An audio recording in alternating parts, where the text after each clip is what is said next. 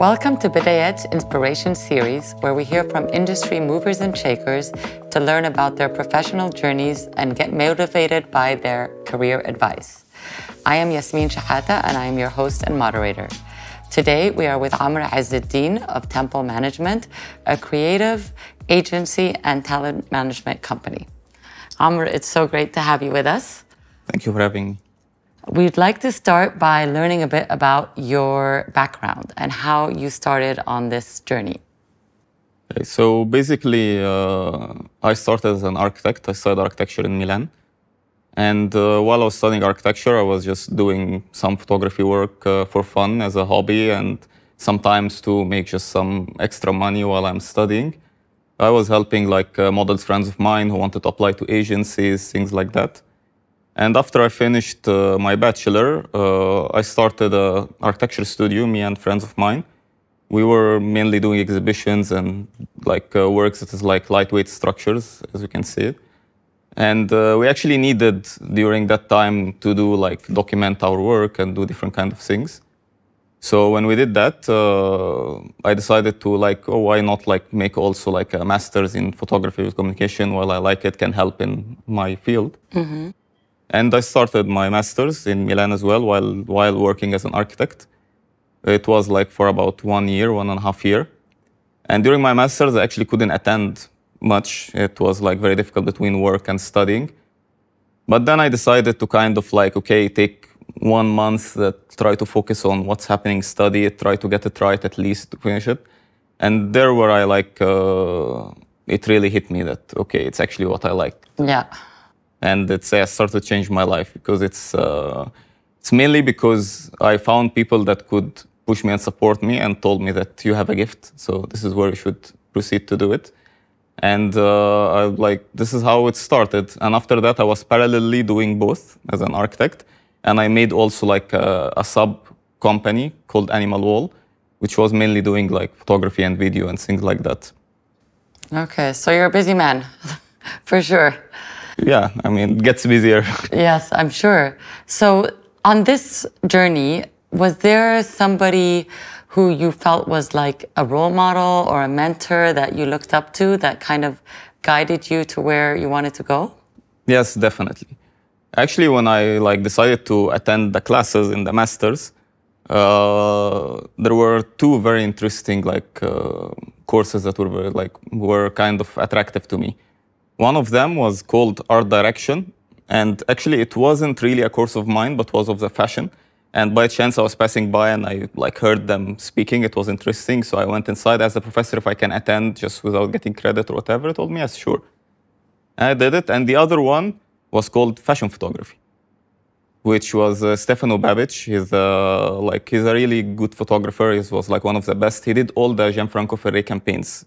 Wow. And when I attended the class the first time, he actually didn't let me in. He told me, no, you cannot enter from the middle of the season. You have to leave and come back next year or whatever. I couldn't do that for sure, so I tried to prove myself to him. So I kept sending him my pictures, my portfolio, what I do. Tell him, okay, give me a chance. Let me do just 1 course, take pictures. And then in the end, he agreed to give me the chance. And after that, since then, he actually became my mentor. He told me, okay, I think you should really pursue your career in photography. You have a gift, and when you shoot your first Vogue cover, send me a copy. And this was when I first met him, and until now, he's still a guy that I look back for and ask him for advices and things like that. Him and Alessandro Turci, which was the art direction class. Amazing. And both keeps pushing me. Thanks to actually Alessandro Turci also that I pursued this career, because I did with him a project that was a fashion film. And the fashion film was actually about what's wrong with fashion, was anti-fashion. I wasn't into fashion that time. And he told me that you should submit this to festivals. And I didn't want to, I didn't think it was good enough. And he actually sent it to the Milan Fashion Film Festival, and it got nominations and things like that. And this is where it all started, actually. It was in the closing ceremony of the festival, where I met editor of ID magazine, and I met people from Vogue Italia, and started doing collaborations with young brands. There was Senso Vino 6 was very cool brand. We started working together. And all this, I was still doing architecture, by the way. Wow, yeah. till like at some point I had to choose where to go, and like even I'm still doing well in architecture, but I choose to pursue the other path in media, which was more interesting for me. That's great. That's great. And when you decided to pursue the media side, what was your vision or your mission for your company? Well, at the beginning, I wouldn't really call it a company. When we started, Animal Wall was more of a collective of 3 people, with me as a photographer and director, and a filmmaker, who was Spanish, Sergi, and Emre was sound designer. So 3 of us were creating this kind of like audio-visual kind of productions, and we were doing like photos and videos. At that time, also videos wasn't that strong in fashion. It was still like, you didn't really need video. Videos was secondary. You do the photos and then someone doing the video in the back. But then like we started doing differently. We started doing a lot of editorials, things like that. And it gave us a bit of a buzz in like the video part. And like after that, like it was just, it kept growing, you know. But this is what was like just my Italy part, you know. And since, especially in your case, because you're involved in so many different, it seems like, you know, there's Animal Wall, there's a talent agency, there's the creative studios. Like, how do you juggle it all? Like, are you personally involved in everything, or do you delegate? Like, how do you manage all this? Well, I don't sleep. Yeah. Okay. But actually, Animal Wall doesn't exist anymore, or it exists as a brand name. But like it's not the team anymore. So you can say Animal Wall evolved to temple management. Okay. So when I decided to like move to the Middle East and start working in the Middle East, and it was thanks to COVID actually, but it was kind of like a wake-up call, and it was interesting. It actually felt that I'm more happy with what I'm doing in the Middle East than what I'm doing in Europe. You know, it represents me more, and like the market is mature, so it's like it's still that it's like there's so many things you can develop and do.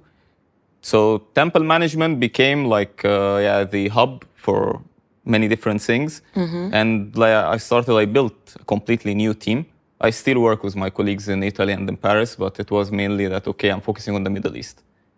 So I built it like in Cairo and in Dubai. And we made a team over there and a team in Cairo, and we started working on something that has a mission to elevate the fashion productions in the Middle East in general, and have like kind of the best of the Middle Eastern talents under one roof that could like, you know, push this further. So we started like contacting different photographers, filmmakers, things like that, and we want to represent you in Temple. And basically we are looking for the people who represent the culture in a good way, in a different way, and something like this. We're not looking to be westernized. We want to actually like, okay, get our experience from what we did in Europe and bring it here and try to elevate it better. And this was the time where mainly like all the Middle East was mainly like when you see fashion editorials in the magazines and stuff, it was still very Western. So we tried to bring that more to the culture. Yeah, yeah. But yeah, like coming back to your question of how I manage it, it's like, I really don't know. I mean, it's well, just... give us like an insight. What's like a day in your life? Like, what would we see if we were shadowing you for a day in your life? I mean, I have to say that like, yeah, running a company, it affected a bit my creative side. So I don't shoot as much as I used to, which is a downside of it. But the good side of it, that you feel that you're doing something different. It's not just about you, it's about everyone else. Yeah. So my day is basically that it's in between. Yeah, I start with emails and in the morning, with lots of emails in the morning. And I don't always go to the office. Sometimes I go, sometimes not.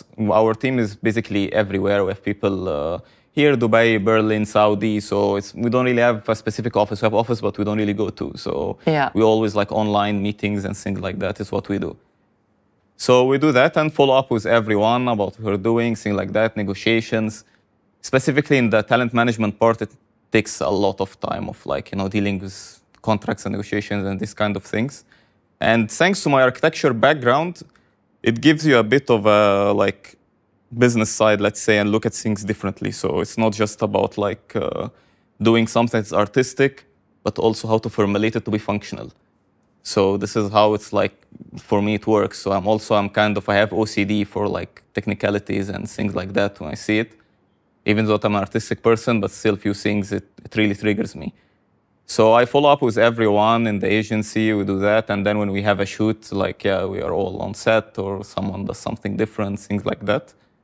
So yes, I mean, it just keeps going, but we don't have like working hours, you know? Yeah. So yeah, we can start midday, early day, finish late night, finish next morning. So Yeah. Well, as an entrepreneur, you're probably working 24 hours anyway, right? yeah, basically. So on this incredible journey and going from Italy to Egypt, what have been, and with everything happening in the world too in the last few years, what has been like the biggest challenge for you? I mean, when COVID hit, it was really shocking. It was shocking because of I had really big plans for 2020. It was like, and 2019 was going so well for me. And I secured some contracts in New York. Like it was my first time going there, starting to work, and was waiting for my visa. And then like COVID came, so obviously no visa, no New York, which just turned out well because then Temple came. So yeah, everything happens for a reason. Yes. But yeah, I was stuck in Amsterdam for 6 months. And basically it was just because it was like a connecting flight. So I wasn't even supposed to go to Amsterdam and ended up staying there 6 months. Doing nothing, so I was just like, yeah, think about everything we have to do. And at that time, I was starting a new magazine, actually. It's called Divas Magazine, Divas of Arabia. And the magazine had a mission, like, which was also to kind of feature all the good talents and artists that we have in the Middle East, whether it's in fashion, culture, or arts. And we were supposed to launch in 2020 the print issue, and then didn't make any sense. We didn't even have the funds for it anymore because all the sponsors backed out and things like this. So it was like, okay, we shot it already, we have all the things, let's launch it digitally. Everyone's sitting at home, wants to see things. Yeah, it's a great idea. Yeah, and this was how we did it. We launched it digitally, and I was just working on that. Actually, it was good. I was focusing on the magazine because I didn't have anything else to do. And we started doing articles, featuring people, talking to people, things like that. I made network all over the world of like mainly Arab artists who like wants to do something special for the Middle East.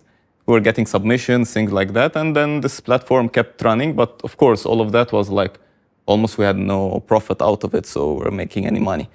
So for a really big time, we were like completely stuck. And then suddenly, like it started popping up again by itself. So it was challenging at the beginning. But anyway, we didn't stop. We just found something else to do. And actually it helped us also to do something else.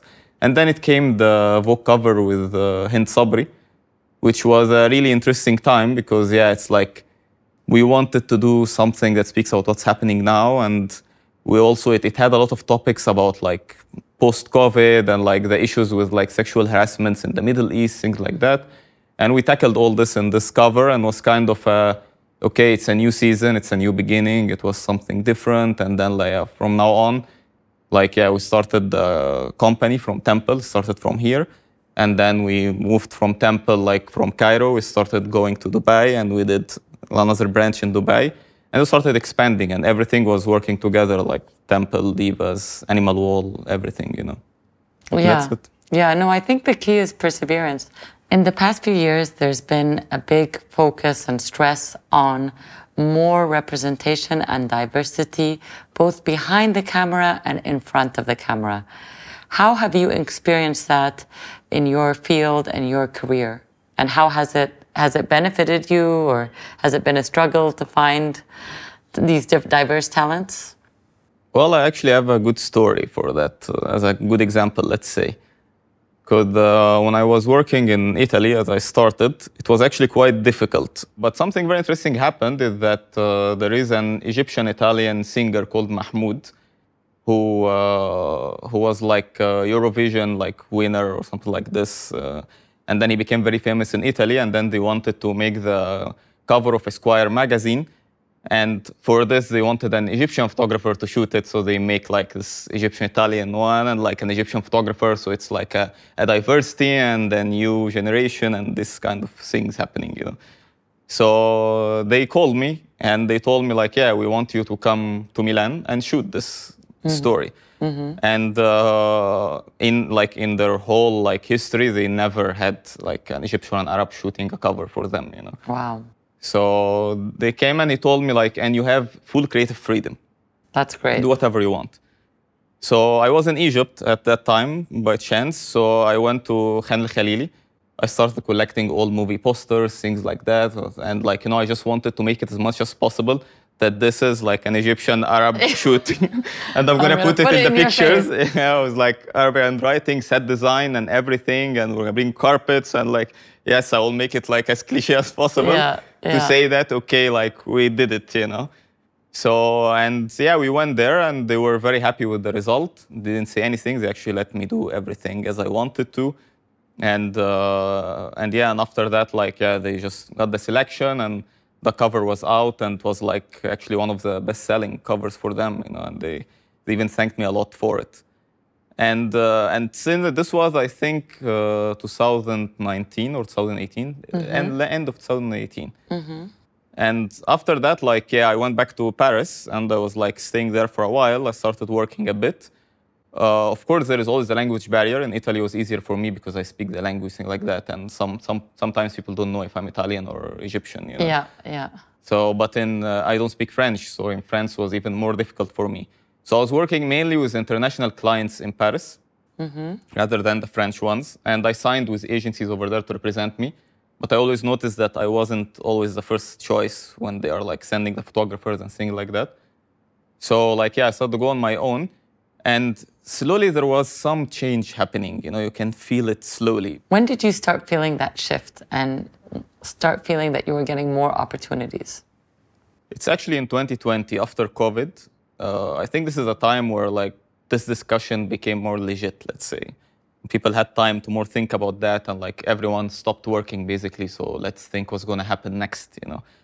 So, and it was funny because it was like the time where like I moved to the Middle East and then I started getting more jobs in Europe. So I was traveling a lot back in Europe to do like photo shoots and like videos and stuff like that. And at that time, I started to shift more from photography to directing. I was focusing more on video. So I had a lot of like productions, which was mainly about directing campaigns and ads and editorials and things like that. But it's always ups and downs. So it's kind of, it's still a trendy thing, diversity.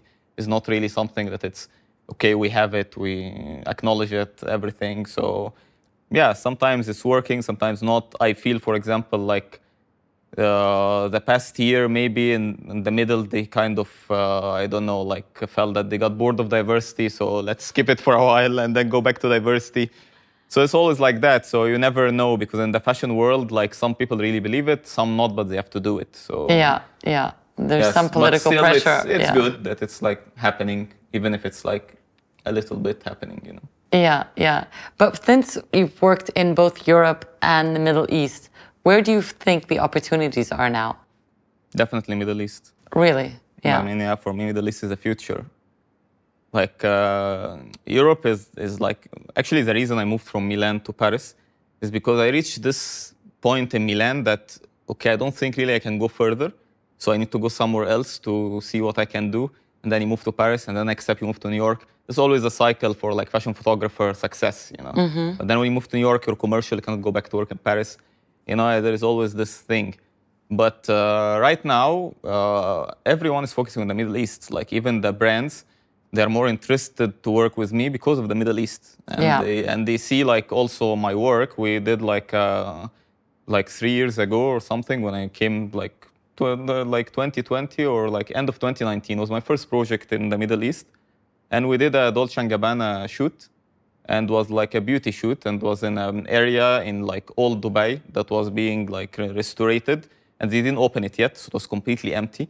And we shot it over there, and it was like the first like Middle East shoot, you can say, that is like for an international brand that is actually like Arab environment. And you know, you had people talking in Arabic, and you had like the adhan in the background and things like that. So, and from when this came out, I started getting a lot of requests from international clients that, okay, we want to do this as well, you know? Like we want things that are like localized more and people can feel it more and things like this. And yes, so this is where it started. And I think that, yeah, Middle East, everyone now wants to be in the Middle East. Yeah, no, I think you're right. The Middle East is booming, and definitely brands realize now that localizing content is more effective marketing to the certain markets when it's more relatable. But for young people who want to break into your industry and that might face some of these challenges, what advice would you give them in their big careers? My main advice is that like never give up, because it's like you'll always face difficulties in anything you do, always, and no one will ever like support you unless they see something that really have a potential in you and that you really doing something that needs to be seen and needs to be shown to people, and you have something to say and you have something different you believe in and things like that. So my advice is just like keep going no matter what. And anyway, it will come, whether it's success, money, or whatever you're looking for, it will come. And like just, you don't have to think about it at the beginning, just believe in what you're doing and trust me, it will work. So let's talk about the future. Give me an idea of where you want to be, let's say in 5 years, 10 years, 20 years. What is the ultimate goal or vision for you? I mean, like, I know this question, like, yeah, I heard it a lot and thought about it a lot. But from my experience, nothing ever works out the way you plan it, you know? Yes. So, I mean, like 5 years ago, if you tell me where would you be, and I was an architect, so I never thought I would be where I am now. But of course, like, yes, I mean, I have a lot of ideas in my mind and things, and I'm working on actually opening new companies now with other people that we're working, things that are related to music and things that are related to arts and NFT and things like that. So basically, like, yeah, you just try to evolve from where you are and see where it leads you. But where do you think your industry is going? Like, where do you think is the future? Are you really do you think the NFT side is going to really boom, or do you see the more traditional no, not necessarily NFT, but the fact that everything is digitalizing, that's for sure. Like, there is no running away from that. You know, with the metaverse and everything, it's like, yeah, this is the future for sure. Yeah.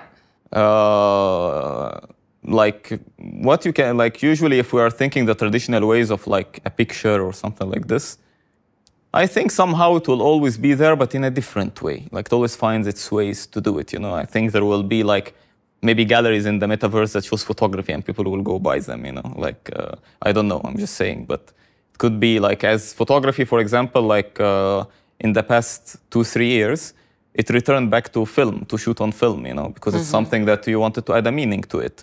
So many digital pictures have been meaningless. I just click, click, click, click, and there's nothing. So if I shoot on film, then I stop, I take my time, I think of the picture, and then it has a meaning for me because every frame I take counts. It costs a lot of money to shoot on film. So even me, I shoot mainly on film. I rarely shoot on digital unless it's just like a commercial thing that needs a lot of pictures. But so you always find the way around it, you know.